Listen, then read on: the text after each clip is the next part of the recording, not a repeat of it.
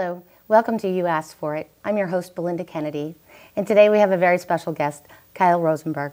Welcome to the show. Thank you. Thank you for having me. So, Kyle, tell us all what you do.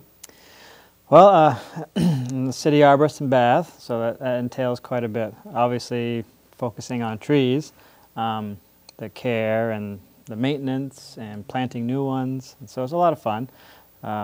We work with the city planning office at times. If a new business is coming to town, part of their planning process is to provide a landscape plan. So generally, we have a chance to review that plan to make sure the trees that are being placed there are trees we'd like to see as part of our urban forest, making sure that they're not invasive species, or if they're not just more than one species in the mix. So that's kind of neat, being involved with that.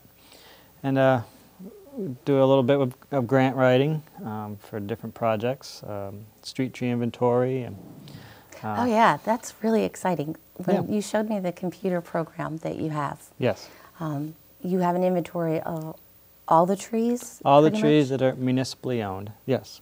Yep. And how does that affect the homeowners as far as 5 feet onto their lawns? How does that work? Well, the way we determine who owns a tree that may be between a house and the road is using the tax assessor's maps and actually figuring out where the homeowner's property line stops and where the city starts. And so if there's a tree that exists on city property, as part of that mapping, then we would put that into the inventory. We'd record its species, its size of the trunk, generally how tall it is. If there's any problems with the tree, like if there's large dead branches in the tree that maybe overhang the sidewalk or the road, if there's any power lines overhead that may be a problem in the future. And we put all that into a database. We also collect its longitude and latitude. And then we put that all into a database with the final goal of being a map that we place onto the city website. Excuse me. A map we place onto the city website. So maybe folks that are coming to town or people who already live here, if they have a city-owned tree in front of their house and they're not sure what it is, they could go to the city website, draw up their address, and find the name of the tree and maybe 1 or 2 facts about that particular plant. That's great. So we're really looking forward to getting that onto the city website probably within the next year or so. And is that something that you figured out how to do, or is it a program that other towns have? A number of towns have that. I'm not sure if any city in the state does right now. There are others, larger metropolitan areas that do have that. And what we were fortunate enough to have received some grant money from Project Canopy, which is sort of the urban and community forestry division of the Maine Forest Service. And so through this grant, we are working with an engineering firm to generate software that we can take out into the field with a tablet. And we can record all that information with the tablet, bring it back to the office, sync it with the office computer, and using GIS, we can generate a map of these trees that can be updated regularly, not only on the office computer, but also on the city website.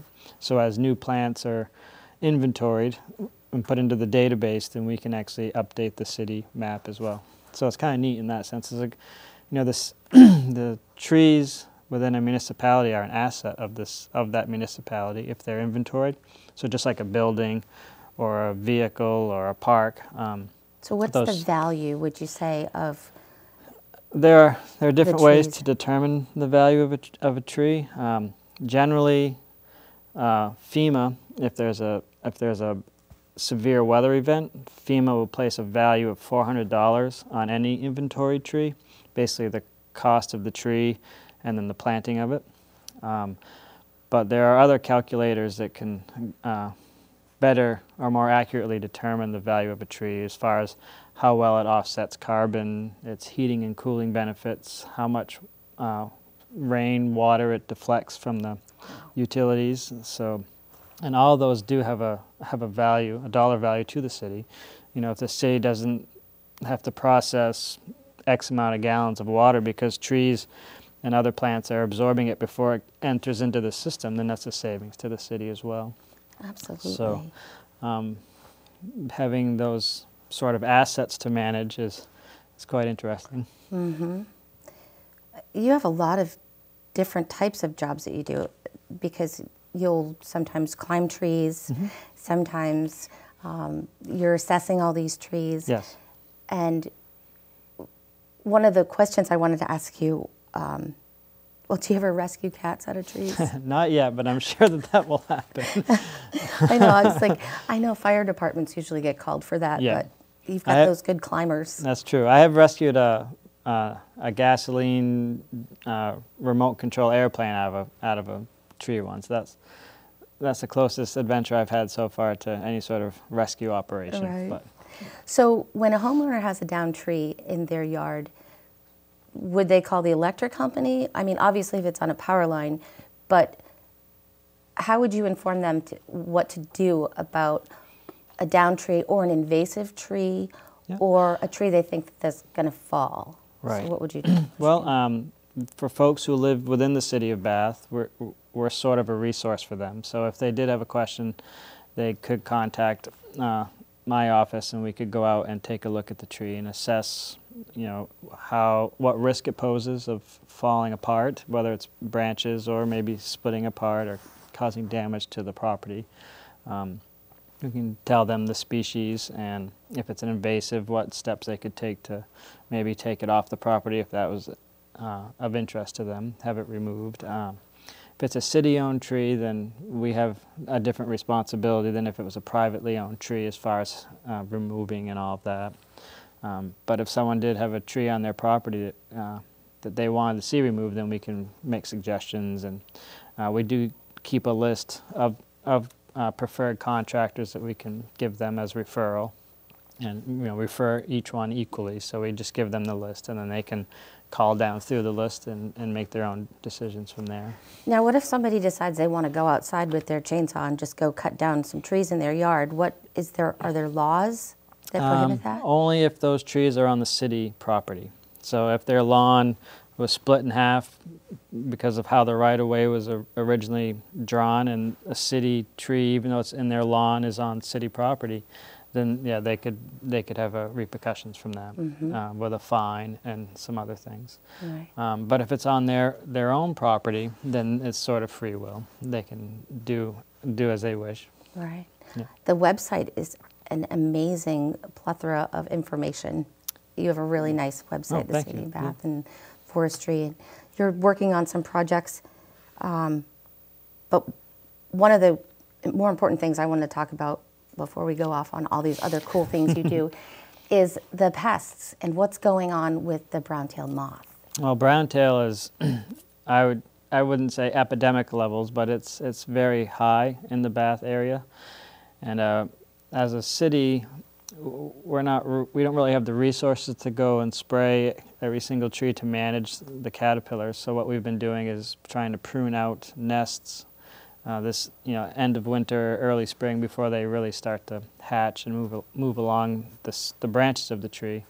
We've done the downtown area and Library Park, and so now we're kind of focusing on some of the cemeteries that are.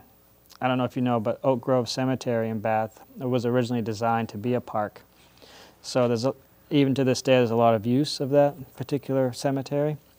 So we're in there right now trying to prune as many nests out as we can before the caterpillars become transitory to the point where snipping the nest doesn't really accomplish our goals of management.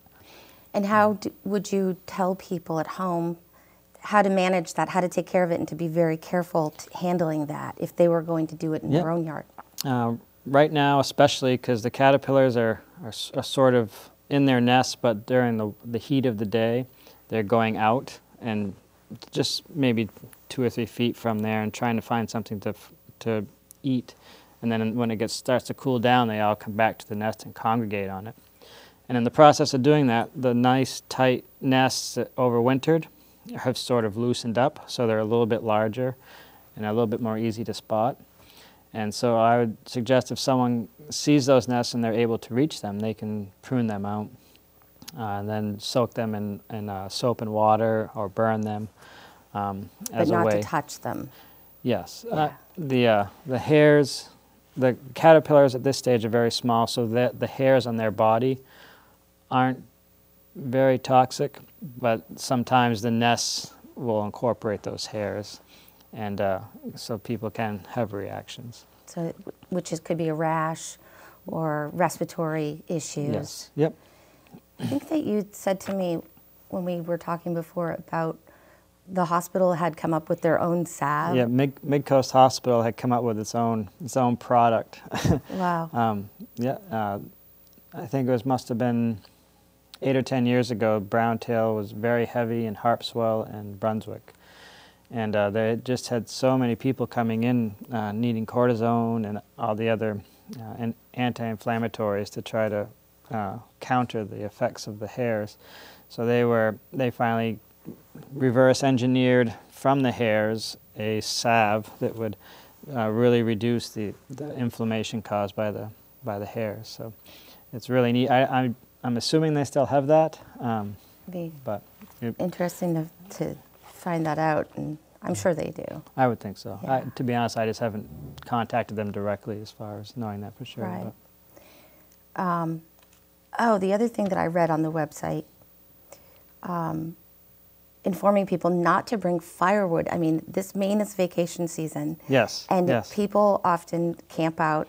Yep. And one of the warnings and one of the things that it's forbidden is to bring firewood from other states into the state of Maine. Right now, yes. There's a quarantine for emerald ash borer. Emerald ash borer, as the name denotes, it tends to focus on ash trees. And out in Michigan, Ohio, down through to New York State and to today in New Hampshire, it's caused a great deal of mortality of ash trees.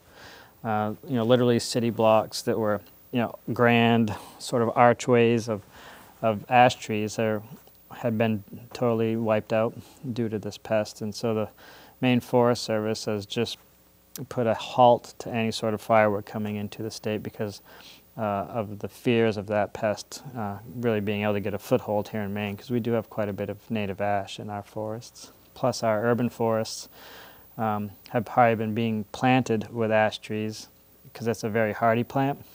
And so probably the last 20 years it's been a trend to plant ash because it's been so tolerant of sidewalk situations and all that. So we're really vulnerable to a pest such as emerald ash borer. Yeah. So how are they going to police that? Go to parks and recreations, put signs up, or at the toll booths? Yeah, they are doing quite a media campaign, and they're hitting all those spots, the campgrounds, all the places where people might congregate, prior to coming into the state or just arriving, like at York with the rest areas and all of that, trying to just get the word out. But as far as enforcement goes, I would assume if someone was seen, then there could be some enforcement. But as far as like a stakeout looking for people bringing what kind of firewood in. do you have? Yeah. Let me see that firewood. Right.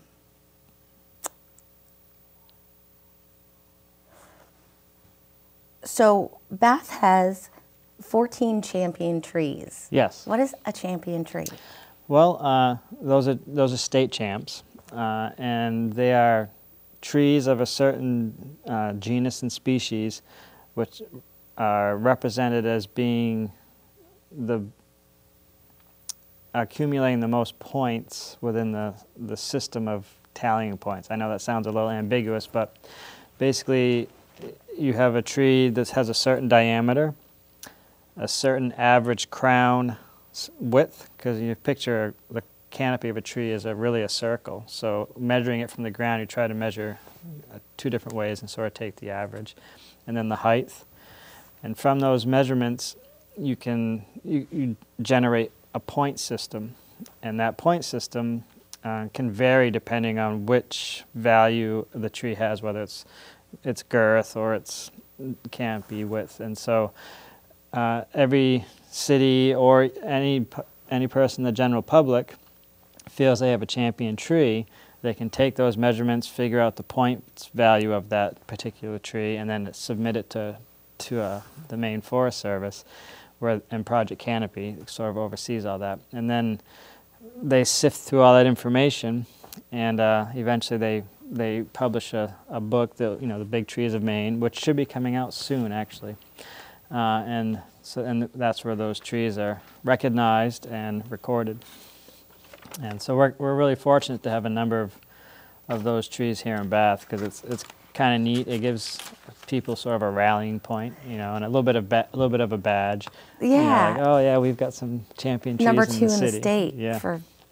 I wonder who's number one. Oh, probably Portland, but I'm not sure. But I think it's kind of neat because having some of the species that we have, it sort of points to the history of Bath as far as, captains going out to sea and bringing something unique back to the town, and as a process being planted, and then here we are 140 years later, whatever it might be, and we have a nice big plant that is unique because of its size and its species. And so I think we're really lucky in that sense.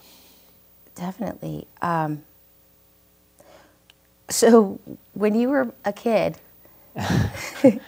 you got into being an arborist, but you told me you did something when you were a kid, and I think that's when your career started. What did you used to do? I used to climb trees a lot.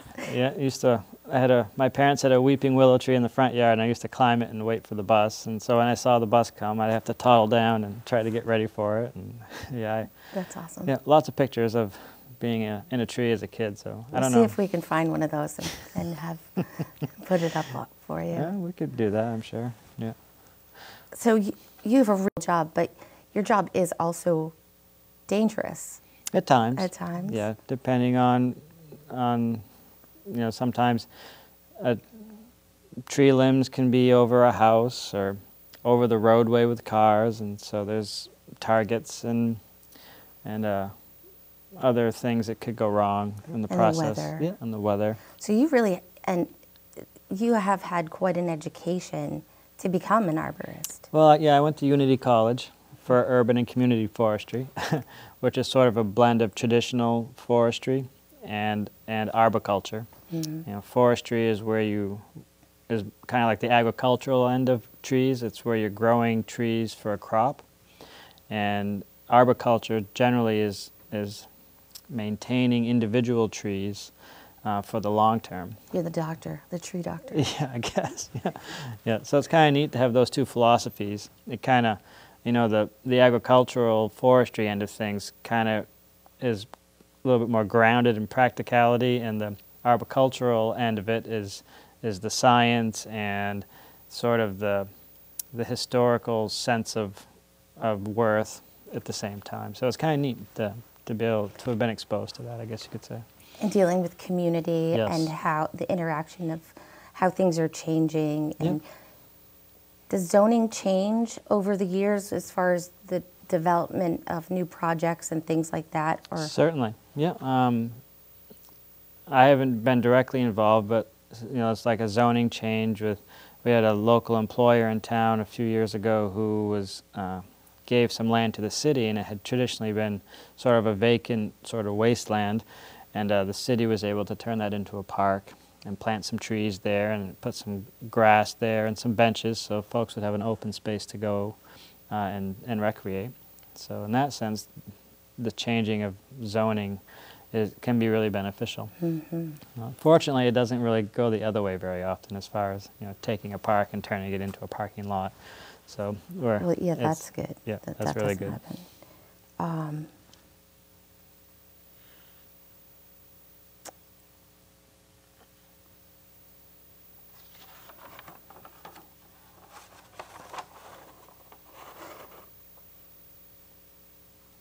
So what kinds of transformative projects are going on currently in the city? Yeah, there was one, 141 acres. Yes, we have Butler Head, which is a wildlife preserve that the city sort of has purchased and through the help of Kelt has put an easement on it where no development of that land can take place, which is really neat because it's sort of a point, and it has old trees and an active sugar bush, but it also has trails that go along Merry Meeting Bay. So someone who's interested in being on a day hike and maybe a picnic, there's all these different little microenvironments that they can visit all on one property. So it's really a neat place. And as time goes on, it's a piece of land that through the forestry committee and through the schools we can use as an educational outreach to students, which is really neat, because if you can get teaching biology and plant-related subjects in a classroom, there might be some attention there, but if you get kids out into the woods where they can play and poke and see things and learn things, even something as simple as taking a yellow birch twig and snapping it and smelling the minty smell, just getting them interacting with nature helps them learn about it in a whole different way, which I think is really neat and can be a great benefit from that property in the long run. I think it's so interesting that a lot of times people don't think about the trees that are out there and that they're alive, they're living things that need attention, that need care, and that there's somebody like you and the town that takes care of that. And so to build that awareness, I think is really important, that they just don't take care of themselves. Right. And I think maybe living in Maine, folks take that for granted because we are a very wooded state, where if you go into southern New England and into more urban areas, I think that awareness might be more acute. Right. And so being able to take kids out into even into the woods situation where they might take it for granted, being able to go there and be sort of their tour guide through it and actually give them some knowledge about it, I think that knowledge places a value on that to them that they may not have had prior. Right. So it can be really fun. Yeah.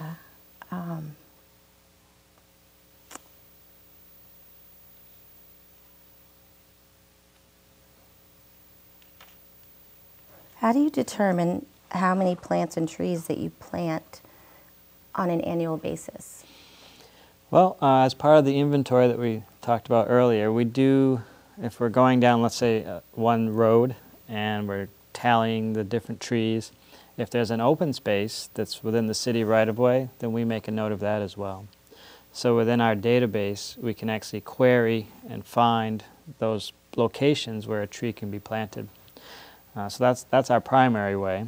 But we also have a lot of input from different groups within the city, and even homeowners that call and say, I have an open lawn, it's on private land, but would the city be willing to give me a tree because there's no trees on my side of the road, or whatever sort of scenario it is. So we have inputs from the public as well as our own management strategies to try to build the urban forests. And it's really exciting to work with someone who from their in front of their own yard. Yes. Whether it's private or the city, because I think there's like a sense of place that people can have once they've planted a tree and they've watched it for a few seasons. Mm-hmm. It's like anything goes on near that tree and they're walking out to see what's going on, and sometimes it's really comical to see someone just sort of take that ownership and march right out to see what's going on. Yeah. But in a good way. Yeah. Absolutely. What types of ways can people volunteer? How do they find out about projects that you're doing? And if they wanted to volunteer or be a part of some of the things that you do, of course, go to the website, but what other Well, we're ways? on Facebook. Okay. The Forestry Division of Bath is on Facebook, so I update that regularly. The best place to plug in, as it were, would be through the Bath Community Forestry Committee. It's a volunteer group that's very active between plantings and the city nursery and Butler Head, Arbor Day celebrations. It's a very active group, and that's a great place to kind of jump in you can do as much or as little as you want, but just being plugged into that committee really keeps people on the pulse of, as it were, of what's going on tree related.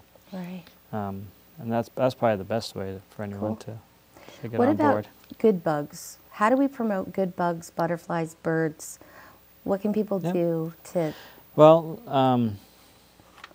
you know, with like pollinators, having flower gardens. I'm sorry. And you think of something that comes to mind, be like the monarch butterfly. You know, just allowing the little milkweeds to grow up, even if they may take away from the overall landscape. They're sort of temporary in the landscape, and it gives a spot for the monarchs to come in and lay their eggs, a place for the caterpillars to eat, and then eventually pupate. And it's and if there are kids at home, it's a really simple science project to watch the pupa eventually open and become the monarch that's going to eventually fly back down to Mexico.